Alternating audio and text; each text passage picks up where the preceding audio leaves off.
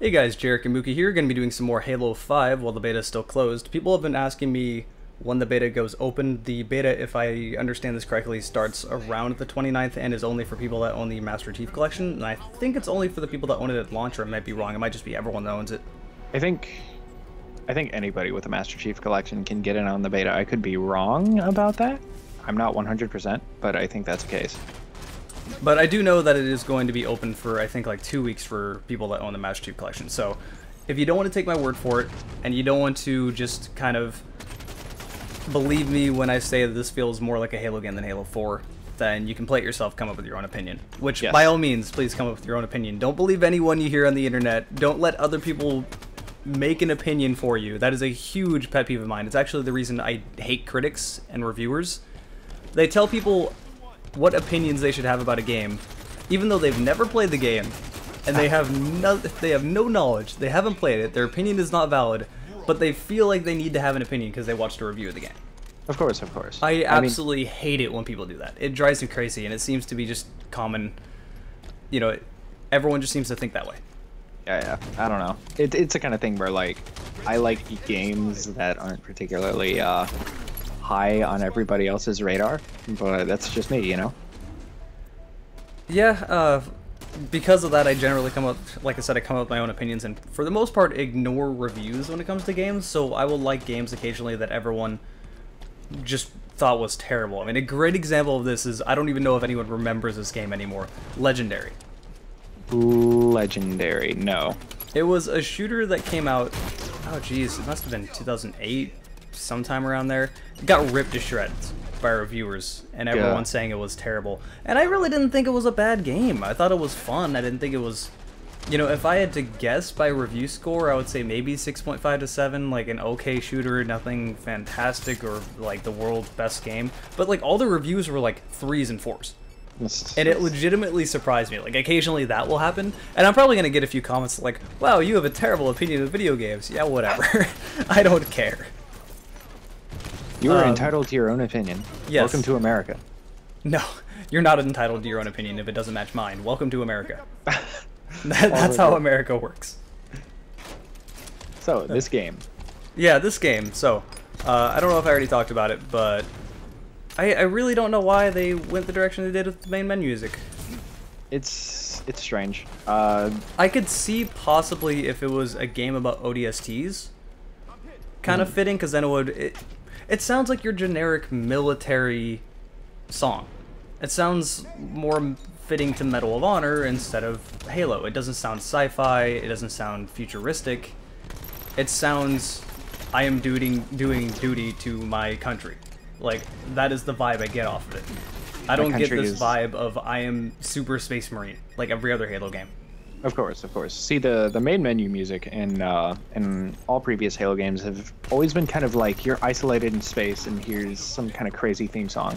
It was the Chanting Monks. It's always been like Chanting Monks until Halo 4, which I love the Halo 4 theme song. You didn't seem to like it too much. I actually preferred it way more than the old Chanting Monks things. I was never really that high on that music.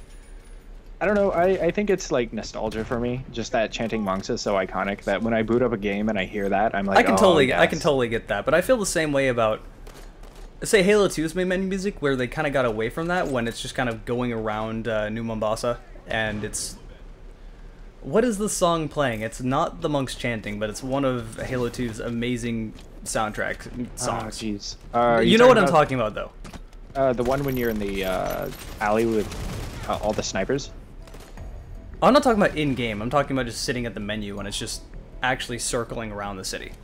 Oh, yeah. Is it the piano piece? Yes, I believe.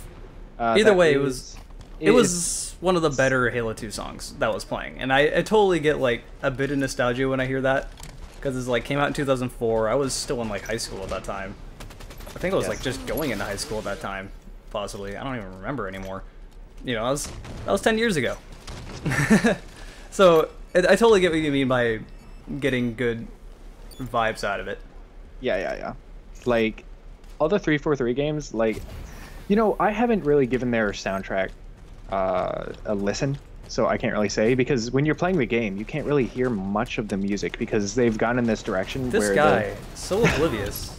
How do you... Okay, I'm going to interrupt you. The ground pound, for the most part, is kind of useless. I found one use for it, and that is getting rid of people with a sword, because then you're hovering just out of range. But even then, they can just, if they're not dumb trying to slash at the air and miss you, they'll just thruster pack away and then sword you anyway.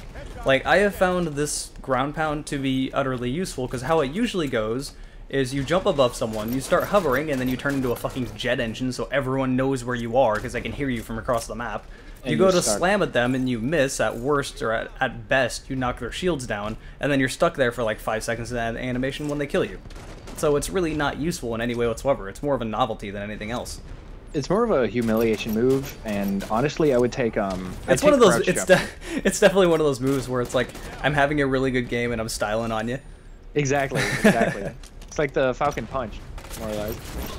But you can legitimately use that, just not that well. There are specific situations where that's actually a tactful thing to use. Just rare. It's all about the knee. Honestly, I'd take crouch jumping over a ground pound, but that's just me. Yeah, I'm entirely okay with climbing. See,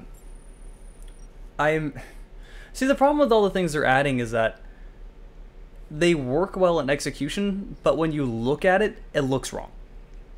It gives people a wrong vibe about the game. They immediately assume, oh, this is Call of Duty meets Halo, and it's the most ignorant, stupid opinion to have because you haven't played the game yet. But even I did that. And that's why I was like trying to hold my tongue when someone asked me, what do you think of Halo 5 before I played the beta? Yeah. You were just like, I don't know, I haven't played it. I can't. It doesn't visually appeal to me, and people are kind of judgmental of the game. Of course. But let's go ahead and jump over to the second game. This second game, this is where you jumped in. So we were teaming around. This game was not fair. When you and I are on a team together, it's generally not fair. That's something I've noticed about Halo 5. There is a lot of teamwork involved. Yes, more so than the other games. Like, way more so than the other games, in my opinion and experience. It's far easier to flank in this game because of, I guess, sprint. Sprint is less of a get the fuck out of a combat situation and more of a tactical position yourself. It's more of I tend to use sprint much more as an aggressive approach than to run away. Yes. Now, which is totally different from previous Halo games. Yes. Which is obviously a good thing. It seems like everything this game does kind of tries to make it so that you need to approach. They try to make it so that it rewards being aggressive instead of defensive, which any game that does that I love, because who wants to play a game where someone's just sitting back and camping? Of course. Because if you're going to do that, you need to go completely all out. And this is a big problem I have with the game. Where are the guns? I cannot find guns where on the ground in this game. It's very difficult to see anything on the ground. I don't know what it is or why. But yes, if you're going to make a defensive game, you need to go all out and do something like, say, Red Orchestra 2, or you need to make an aggressive game. Don't gonna go in between.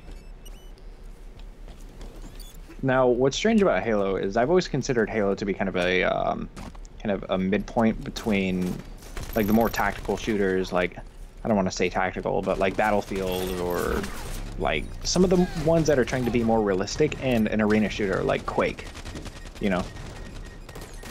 I didn't really get that vibe, but I definitely got more of the vibe that it was trying to be more almost of a thriller type game than a straight up shooter.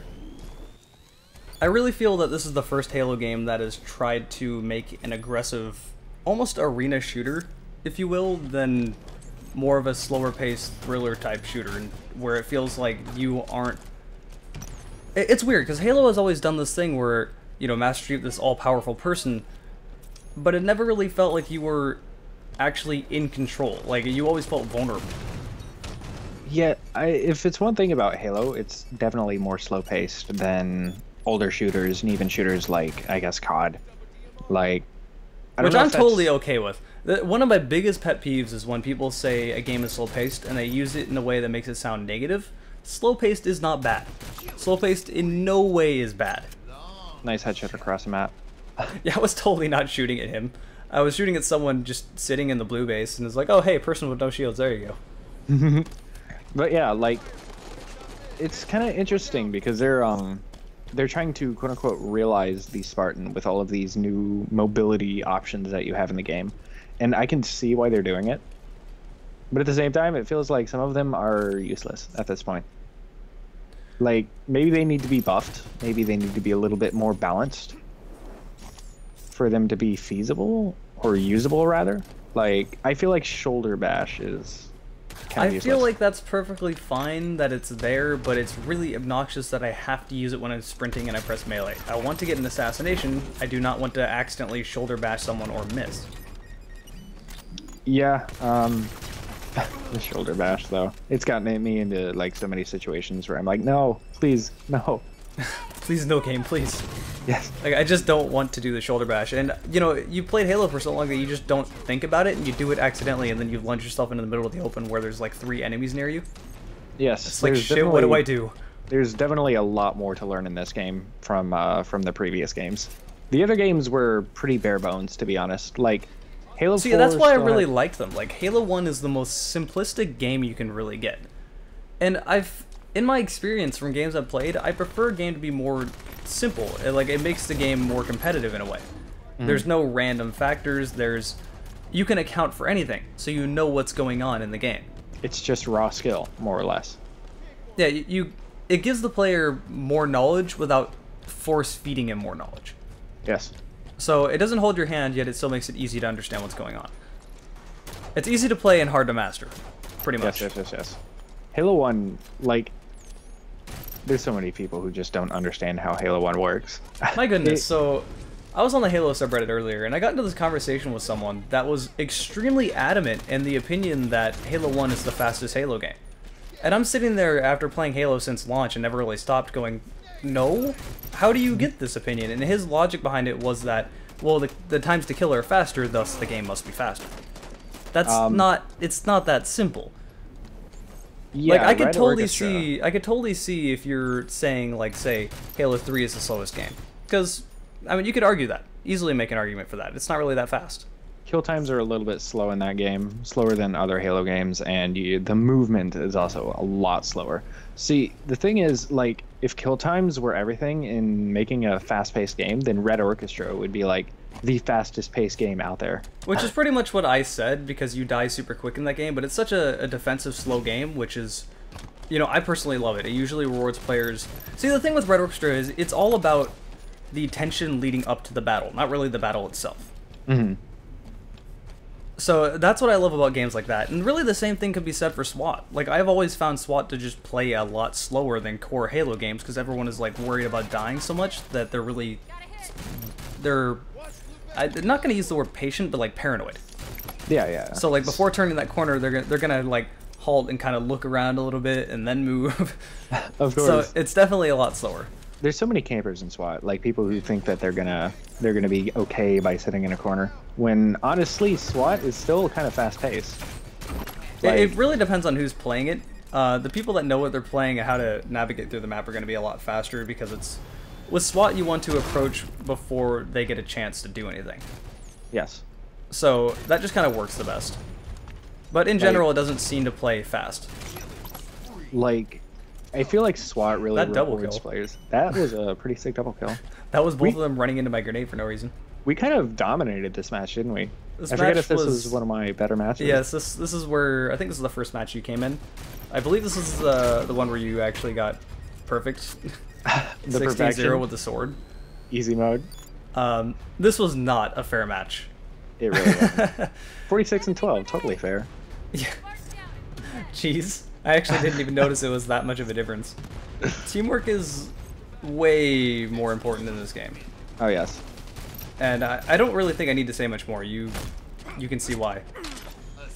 Assassination to win, I'm totally okay with this. 50-14, that is not a good game. Not for them, at least. For us, it was amazing. I don't even want to say amazing. Honestly, when I'm having a game where I'm just destroying the other team, I almost have a hard time keeping engaged, because it's, like, too easy. Of course. Like, I'll check the scoreboard numerous times, like, is everyone still in the lobby? Why are we winning so badly? And as you can see, the scoring was pretty even through everyone. Mm-hmm. Even the person last on our team got more points than the person in first on the other. It's pretty ridiculous. That's pretty bad. Okay, so this has been some more Halo 5. Hope you guys have enjoyed it, and I'll see you guys next video.